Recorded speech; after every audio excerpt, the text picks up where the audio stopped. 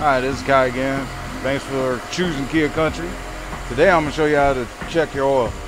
This is a K5. Most vehicles are set up the same way. Here's the dipstick. Pull it out. Before you even check it, you got to wipe it. Take a rag.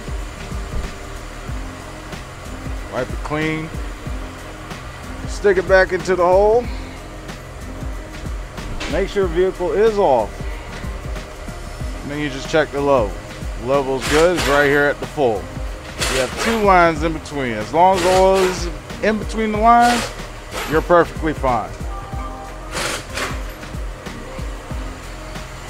And that's how you check your oil.